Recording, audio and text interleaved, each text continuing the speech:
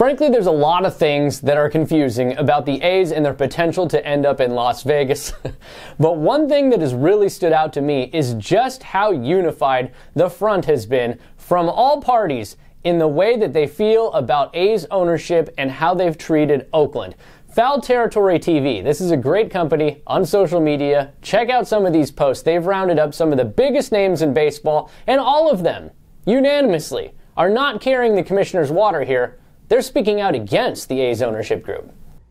You might say, well, what are you talking about, Ken? They draw 5,000. Yeah, they draw 5,000, and you know why? Because the owner, John Fisher, has wrecked the club. And again, they have done a poor job with that ownership lately. I mean, all the different stories with the cheap food they try to give to the minor leaguers. None of it's been good. That team is the worst in baseball. We've got probably a half dozen really terrible teams. They're easily the worst. I mean, no one could debate that. I just think if you're not in the game to try to win a World Series, then I don't think you should be an owner. I really don't.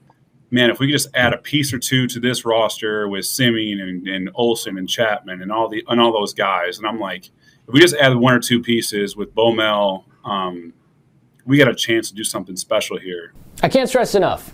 Ken Rosenthal, Jon Heyman, and of course Chris Bassitt in there, who did play for the A's when they were at their peak just recently.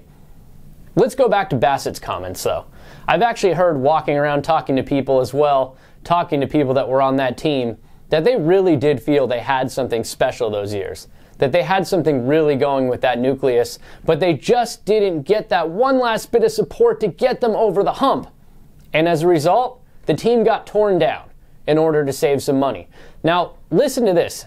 Jeff Van Gundy, national broadcast, ESPN, Warriors-Lakers Game 2 at Chase Center, took time in the middle of the game to say that he thinks John Fisher should sell the team. To Alex Rodriguez, I know, Alex Rodriguez, that'd be an interesting conversation with Dallas Braden on the mound if A-Rod did buy the team.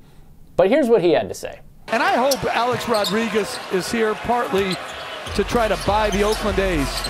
The greatest baseball dynasty from 72 to 74 that Major League Baseball has ever seen. And to see them at 6 wins now, it's so disappointing. I hope he buys them.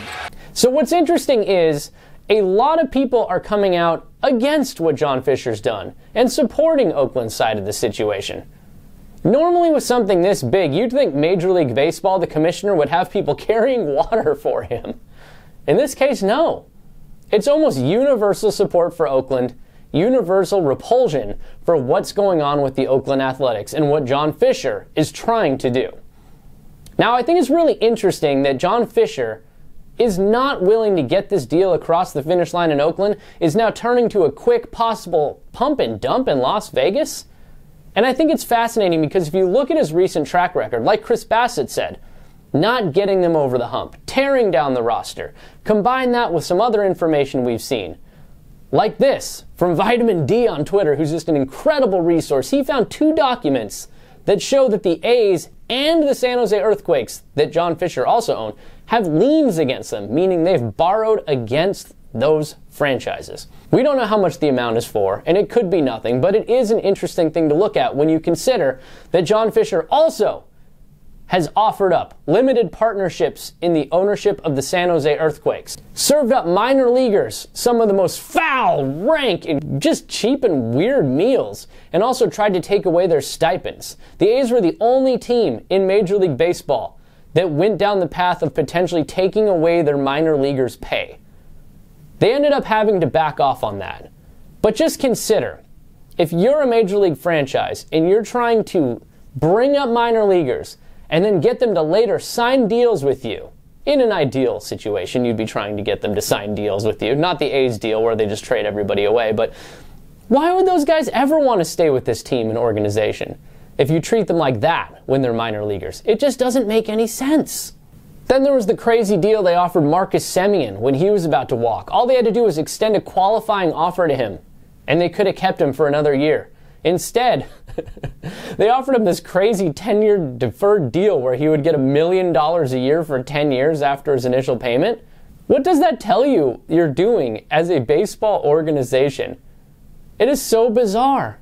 Combine that with the fact that Gap stocks are tumbling every single day and have lost a lot of value. It just paints a weird picture a picture that this guy may not have the fortitude or the finances to finish the deal.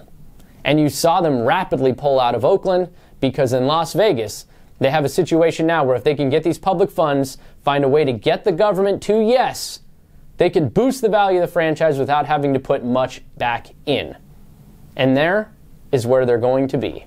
Las Vegas for now, trying to find a way to hammer out a deal in a very short window. And if they can pull it off, the value of the franchise will skyrocket.